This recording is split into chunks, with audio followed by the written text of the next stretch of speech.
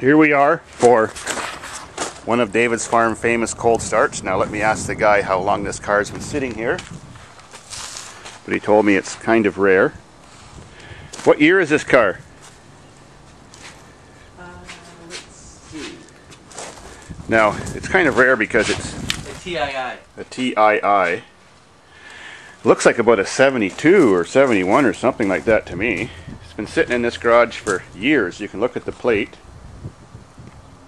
It's December 99 and the guy died, but we got the key from the person who inherited the car. What'd you say the date was? I don't even see it on here. Oh, okay. Well, looking by the skinny bumpers and to be allowed to ship to this country I think it's a 73 or 4. Yeah, but doesn't have those crash bumpers.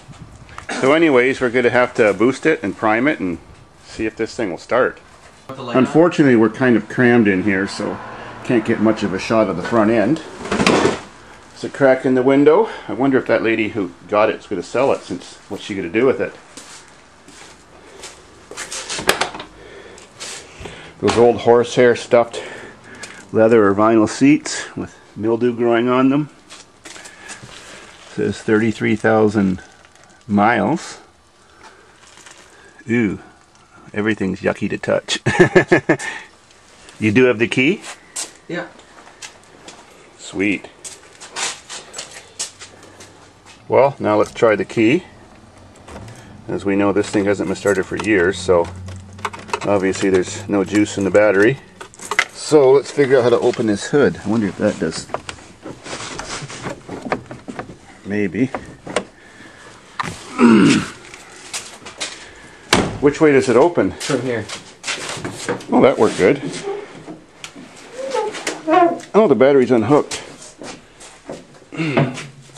Wonder what kind of motor. It looks like about a 1.6 or something like that.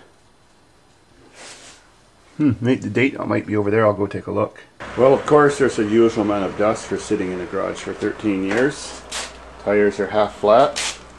I couldn't actually get to the other side. There's too much junk over there. But I guess what makes this famous or special is the fact that it's fuel injected, which was pretty rare back then, except for Volkswagens. Mechanical fuel injection. I know the battery's dead, so I'm going to have to take the battery out of my van and see what's going to happen. Well, battery's hooked up. Sure sounds like it's got a noisy fuel pump buzzing away. I guess back in these old cars, I guess that the fuel pump ran all the time. It wasn't on some sort of safety relay. It is a bit ratty under here. I wonder if it's even got any gas in the tank.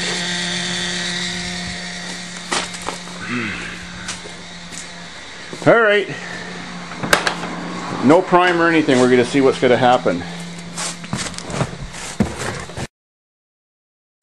Clutch still works. We have brake pressure.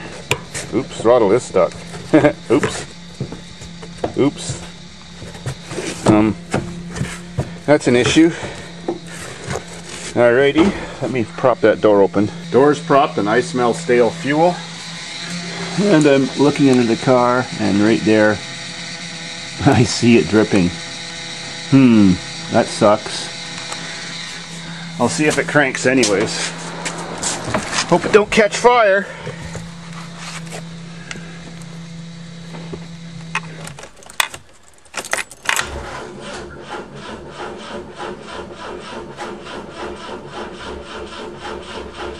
Now this is points of condenser, so I bet you it could have no spark. Could have no fuel pressure either with the leak.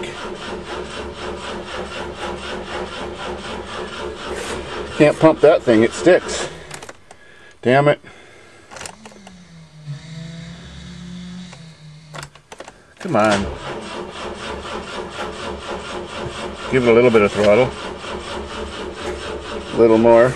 It stays wherever I put it.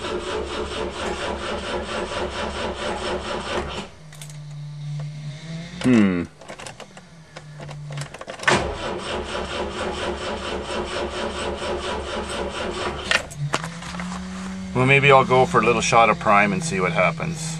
Well, after peering into the glove box, I determined this is a 1973 repair fuel leak. How ironic. I didn't do a good job, I guess. I wonder what year that was in.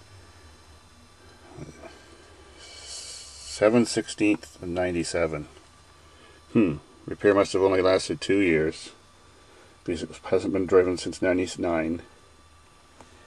Well, I've just found the source of the fuel leak. It's the injector pump.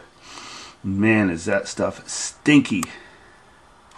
Well, I'll just give it a little prime in the air hole for the air cleaner and see if it fires up for a second so we don't shoot fuel everywhere. Alright, prime is in. If it doesn't start now, it's got no spark.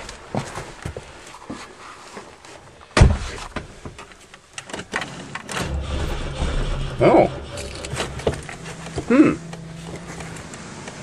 What are those things doing on? How do you turn them off?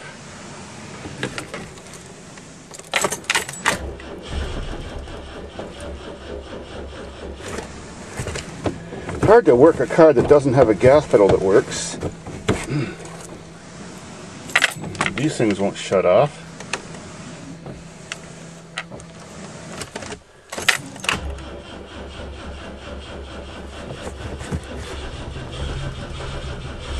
Go, baby! It's only been 13 years.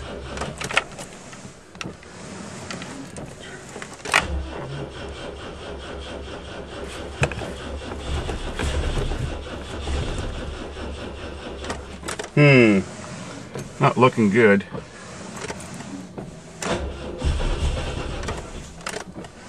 If the other guy was still here, he could put his hand over the air cleaner and choke it a bit for me. Yes! Oh my god! Oh my god! Not even any smoke. Sweet!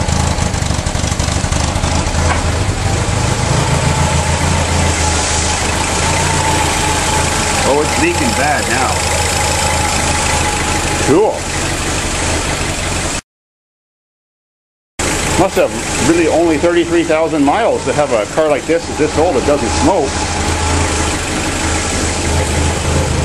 Well, I'll give it one rev, then I'll shut it off before we fill the garage with gas.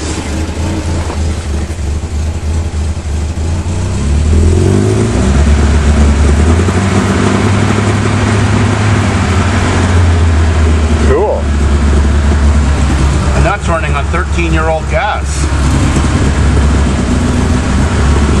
Sweet. Oh well, I can really smell the gas bad now.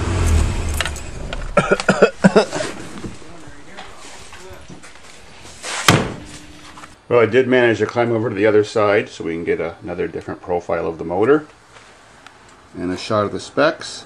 And it appears to be 121 cubic inches, which is around 1.8 liter. I can't read any of that stuff because I ain't German. At least she's a runner. The only thing I checked on it was the oil. It was fine. Sweet.